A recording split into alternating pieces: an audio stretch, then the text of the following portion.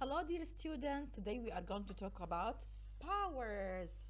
What kind of powers we are going to talk about? We are going to talk about powers of 10. Okay, what if I have 10 to the first power? What does that mean?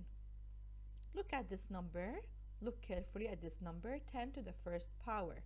This is equal to 10. We all know that 10 times 10 equals 200. So 10 to the second power is equal to 100. What if I have 10 to the third power? What does that mean? I am multiplying the 10 3 times to itself. 10 times 10 times 10 is equal to 1000, which is 10 to the third power. What if I want to multiply the 10 to itself 4 times? What does that mean? It is 10 to the fourth power. I am multiplying the 10 to itself 4 times, and this is equal to 10,000.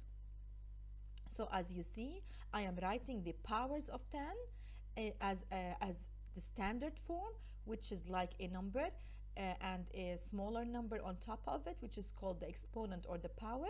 And I can write it in expanded form, which is when you multiply the number to itself.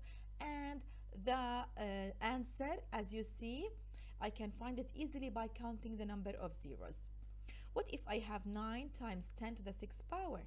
That means I am multiplying the 9 by 1 million, which is a 1 followed by 6 zeros, and that is equal to 9 million.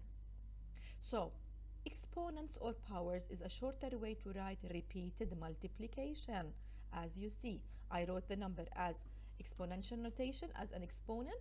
I wrote it as expanded form when I multiplied it to itself, and the standard form, which is the answer that I get when I multiply the numbers. The other concept that we are going to learn in this week is the place value.